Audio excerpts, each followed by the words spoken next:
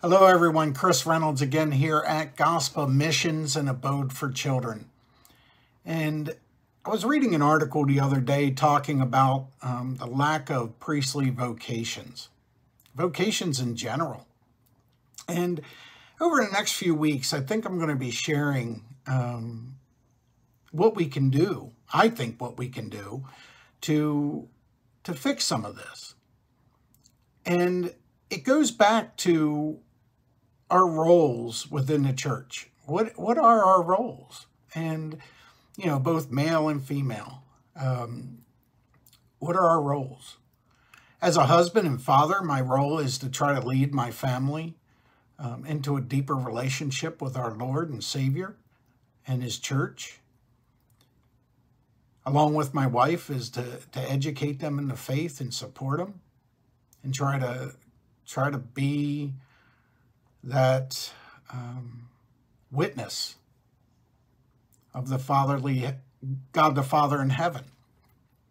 And I do it probably in a very poor manner. I realize that. I am not the epitome of, fatherhood. I make my mistakes. I lose my patience. I get angry. But we all, I think, have our lacking in one form or fashion. But the first thing that we need to recognize is that what we've been doing over the past 50 years is not working. I just call it what it is. It's not working. People are leaving the church in droves. We have lack of, belief in the Blessed Sacrament. You got over 50% of people think it's okay for homosexuals to marry, meaning that the homosexual act is okay. Yes, the person needs to be respected, but the act does not. Close to 90% of people are contracepting. That means they're playing God with having children.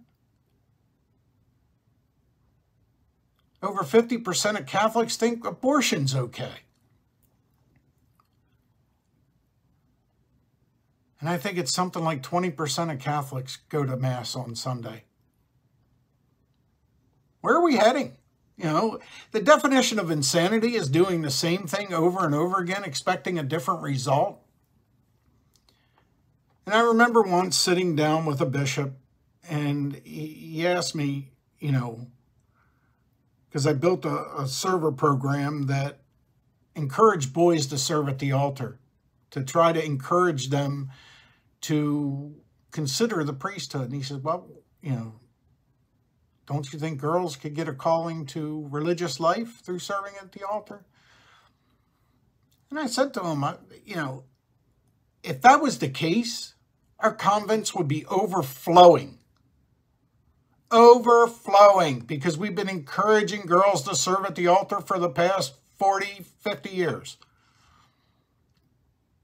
I remember them taking our cassocks away from us when we were younger and putting us in those white robes because we had girls that were going to start serving. We didn't need any girls.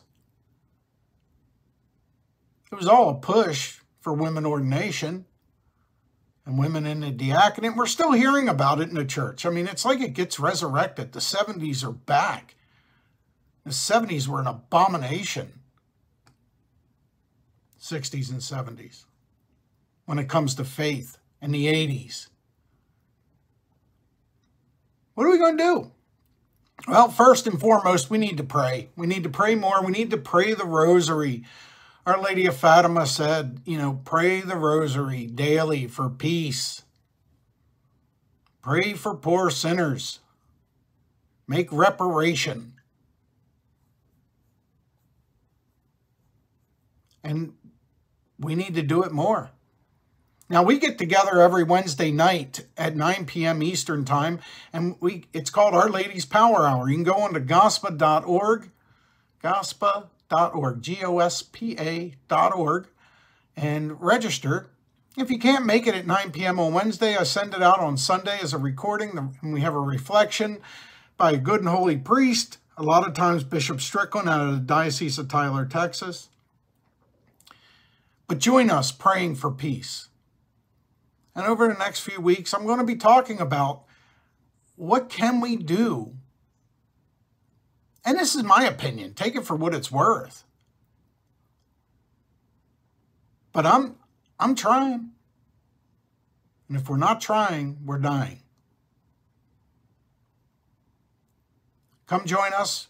Let's pray for peace in our church, in our country, in our world, in our families. And that's what we do every Wednesday night. Come with us and let's pray together. God bless you and have a great day.